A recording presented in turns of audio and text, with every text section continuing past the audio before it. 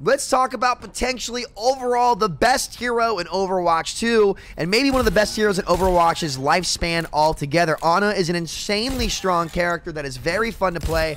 Well, maybe my favorite support to play. Well, I scrimmed so much Brig back in the day that, like, Brig has just been hammered into my head. But I played a little bit of Ana in Contenders too. Played a map against Montreal Rebellion, got that dub.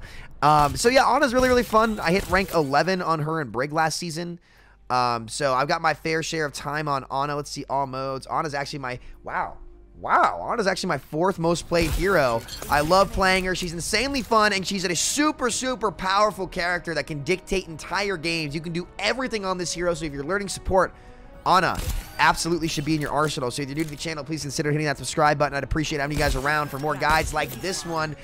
And let's get started. So her biotic rifle, number 1, 75 damage or 75 healing each shot. When it's unscoped, this is very important. It shoots a projectile, right? As you can see, there's a travel time there. However, when you are scoped in, it is hit scan, instantaneous travel. So targets that are low HP, generally you want to be scoped in for it to heal unless you put yourself at risk, which I'll talk about positioning when you want to scope in later. For example, say those are enemies poking me there. I would back inside out of their line of sight and scope in, because if you are scoping in, you are an easy target to hit. So you have to be very careful with that. What's good about this is you can kind of strafe and heal if you have good aim, but if somebody's in trouble, generally I like to scope in and look for the quick scope or something of the sort to get them back up. So that's a biotic rifle, 75 healing per 0.58 second or 75 damage for 0.58, which means you can 2-tap Tracer.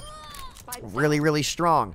Ability number 2 is the Sleep Dart, which against Tracer, it will sleep for 5 seconds, right? 1, 2, 3, 4, 5. It does a little bit of impact damage, right? However, they recently nerfed it so that against tanks like Ramakshah, Winston, anything like that, the duration is only 3.5 seconds. So ready? 1, 2, 3, and they're back, right? So tanks get slept for a shorter duration. I'm not sure how long that change will stay in the game, but it was designed to make tank feel a little bit less awful to play at times. So yeah, that's Sleep Dart, very basic ability, good skill shot, can shut down ultimates all the time. Really, really good. You generally want to conserve that for when enemies are actually diving you, but if you start to snowball the fight and you're starting to win, you can look for aggressive Sleep Darts on enemy tanks or DPS to set up playmaking for your team. Her next ability is insanely powerful. It is Biotic Grenade. You throw the grenade, and it applies this heal buff effect to your teammates, meaning they receive 50% more healing for the 3-second duration that it's up. It is super, super strong. So whenever your tank or somebody is critical, or you see somebody about to be dove, you want to throw the nade on big impact areas. So for example, we're going to let our teammates get the crit over here, right? And look at what happens. They're low, they're low, they're low. They're about to die. Boom, toss a nade. 1, 2. Both max health immediately. It's insanely strong on tanks, and also it's very good to use aggressively when teams don't have dive comps. If they are playing Reinhardt and they don't have any flankers, you almost always want to look for aggressive nades into their team that you can combo damage onto like that to just get 2 shots off, quickly kill a squishy, and it's insanely good. So Biotic Grenade, I'm going to do a little gameplay to show you guys what you need to look to do after this little discussion we're having. And then, one of the most powerful ultimates in the history of Overwatch, Nano Boost. It builds insanely fast, so you want to be using it proactively. And it also will almost full heal a target. I think it heals 250 HP, 250 or 300, I'm not sure. Bottom line is, when you're nano boosted, you do 50% more damage and take 50% less with a full heal on squishies. It is the combo of combo ultimates. It's infamous for the combos like Nano Blade or many other things. It is insanely powerful, and it builds very quickly, so you want to be using Nano Boost really, really proactively and using it to save your teammates if you need to. So we'll talk about how you want to use these abilities when we get into a game and I start explaining some of the stuff you want to look for as Ana. But looking for those nades in the middle of the fight is usually what I've found to be best, because let the resource exchange kind of happen and just read their cooldowns, right? Read for when that Ryan drops a shield to toss a nade in there, or look for the sleep and play back, play safely. So let's get to a game, and I'm going to talk about a little bit of live action Ana gameplay and how you can become a really, really good Ana. Junkertown defense. Okay. So this is a good map potentially for Ana to show. I mean, obviously an Owl, I don't think she's gonna get played or pro play, but this is a good map to at least showcase what Ana's capable of. Like, a big mistake so many Ana players make is they don't properly play the range that this character is able to play. And they play very close. They always play in high-risk areas. But to maximize Ana, you need to know what high-risk areas are, right? When to play in them, and when to aggress, and when to play safe to bait dives. Like, what good Anas will do, and you'll see ML do this all the time, is they'll just play in crazy positions like up top here, right? So, for example, I'm not saying you should play up top here, but, you know, if, say they don't have a sniper and they're just playing full dive, right? And your whole team is playing this choke, there's no reason to not play up here because you can actually see better up here. And how are they going to dive you? Okay, say they wrap around this way. Well, then you just drop into your team over here and get healed and with your other support, right? So I might actually start up here depending on what their comp is, right? Because if their comp's like a close quarter comp and they don't have snipers that I have to worry about, then, you know, maybe I will go play lower. Or if they have snipers and I don't want to play the high ground where the Widow can go over here, then I'll just drop and play on the close left side. But I want to see what their comp is first, and I'll consider dropping. A lot of people play on this, but I just kind of want to see what's going on. Well, nah, we'll take a gander. We're in quick play. We'll take a little bit of a gander, make sure I can keep my Widow alive. So I'll take this angle just to start it off. I hear, what, Diva, Soldier, right? Mercy. Okay, Sojourn. So I can actually just play back here, and take a look at this. Ready, guys? This is where I'm going to play, where the Soldier can't really poke me that well.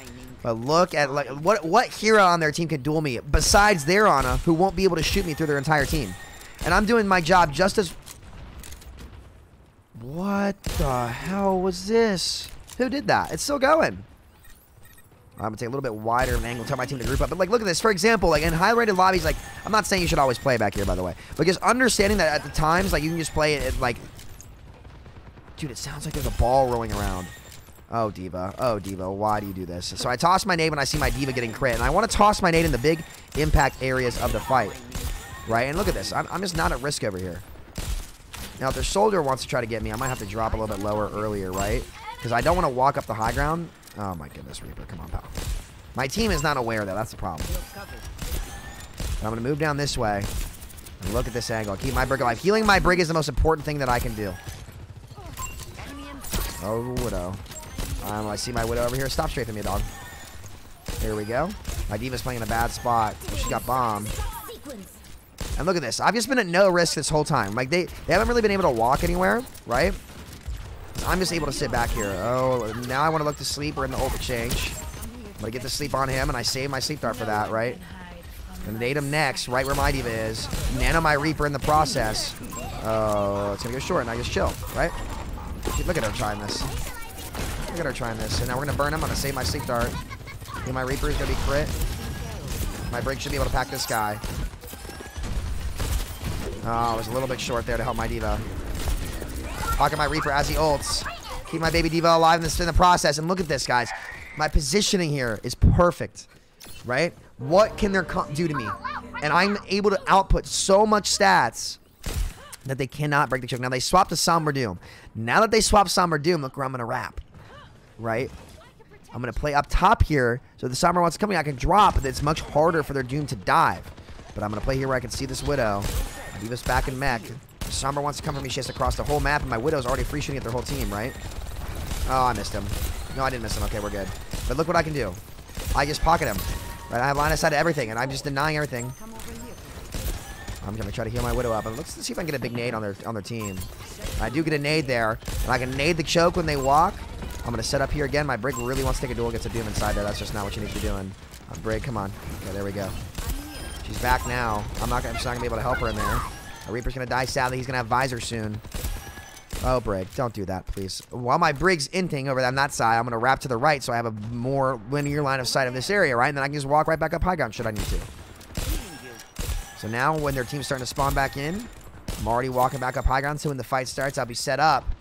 Oh, Brig. Oh, Brig. Oh, Brig, just stay here. Stay where I can heal you. There's the nade. My Widow's going to get two, and look at this setup.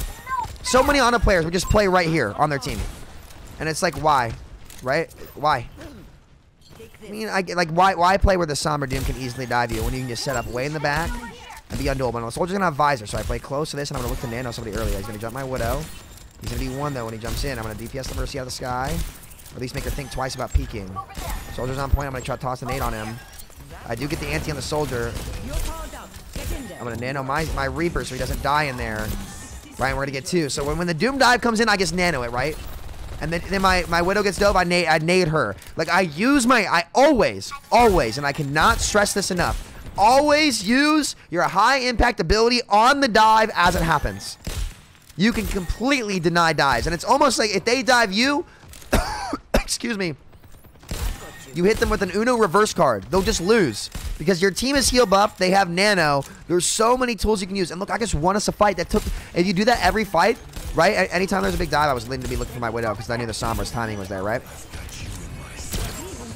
Oh my god. Oh, he might land on me. So I'm going to start wrapping this way. I try to nade. Brink's probably going to die. Try to keep my Diva alive. I think my Reaper's dead either way. Heal my baby Diva. Heal my baby Diva. If he has a Sombra, she's got no translocator. I missed the shots. I missed the shots. The Ana's trying to duel me now. Sombra should be one. Heal my Diva up. She's going to go on the Ana now. Oh, they C9'd! Guys, it doesn't get better than that. It doesn't. Look at my Diva saying no.